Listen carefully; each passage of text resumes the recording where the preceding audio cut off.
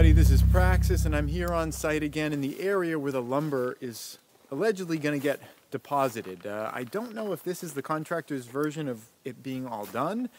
There's kind of a flat section over here behind you, but over here there's like this 3-foot tall pile of, it's kind of like rock ice right there.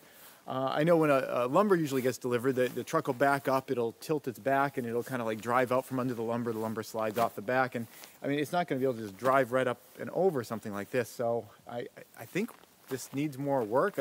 Back behind you, it looks like it's just kind of piles of snow, and you put the lumber on that, and then it melts, and it's going to like all destabilize. I don't know, I got to get in touch with them, but you know, it's coming along. They've trimmed out some more trees through here, having them stack them back over here because I'm thinking about at some point maybe doing a lumber mill and using that stuff for building material, not on this house, I just want to get this house up, but for outbuildings, extra things like that. So I got to get in touch with them, but things are moving forward, and you know, it's the same kind of holding pattern, but in a few days it's looking like we are still going to get some warming, and you know, if the concrete people stop screwing us over and just not showing up, we're going to have another window where hopefully we can put up walls, and this site will dramatically change in the way that it appears when we come here every day. So, fingers crossed, inside the mitten. It's very cold today.